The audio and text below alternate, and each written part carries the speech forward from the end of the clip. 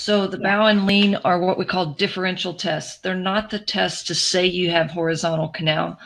That's the roll test. But sometimes people are like, which ear is it? I can't tell which side the nystagmus is stronger. These are differentials.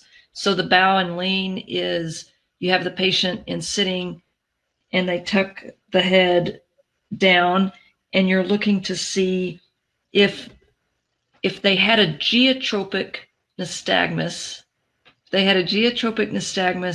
in the roll test in the bow, it'll create another nystagmus and it'll be towards the affected ear. So if I go like this and it's my right ear, I'll have a nystagmus towards my right ear. And then when I do the lean, it'll switch directions. So bow and lean, and then there's sit to supine. And sit to supine follows the rules for lean, where they're in sitting and they go back.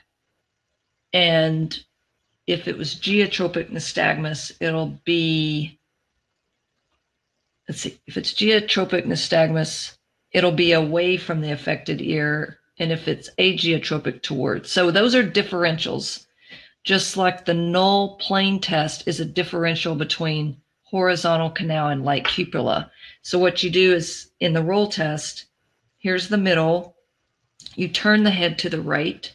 If you can't get the head to the right, because the goal is to get the ear down, roll onto the right side, because it's all about getting the ear down. So there's the roll, right, left, middle, and then the null point is about 20 to 25 degrees, or as Kim said, there's a study that's 15 to 95, but we're going to say 20 to 25 degrees.